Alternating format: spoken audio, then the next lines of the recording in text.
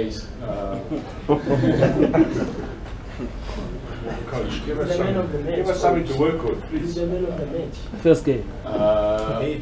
I don't believe in the individual trophies and stuff like that. I'm happy for the boy because it's not easy to arrive in a place like Pirates with this level of demand, that our own demand. I mean, you know, how much we demand to ourselves every day, and he did it fantastic since he arrived, and that's the reason why we felt comfortable and confident to play him in the starting 11.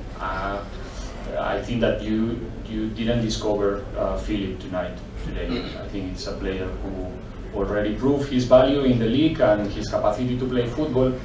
And when you have a